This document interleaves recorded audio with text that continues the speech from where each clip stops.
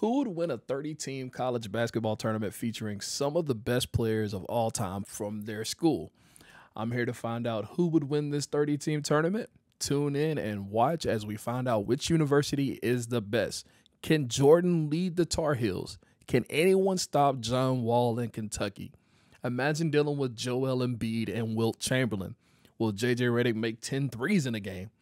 I simulated the season to find out who would get the 2 first-round buys. Arizona finished with the best record and now has the 1 seed, and Duke the 2. Let me know in the comment section which team you are rocking with for this tournament and who's your favorite player. Follow for more content and let's find out.